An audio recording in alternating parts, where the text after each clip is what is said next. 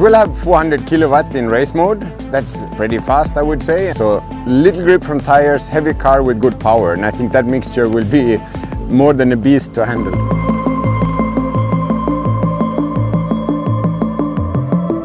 To the last corner over the bumpy stuff.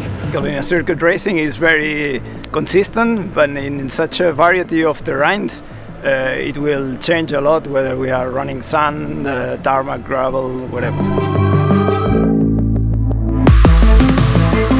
The biggest challenge will be to be a team, to be a good team together. So two drivers is sometimes difficult. It's not that it's boy and a girl, it's two drivers. So it's all about compromises. Things that could suit very good to one might not suit the other. So it's about finding the best compromise to be as fast as possible.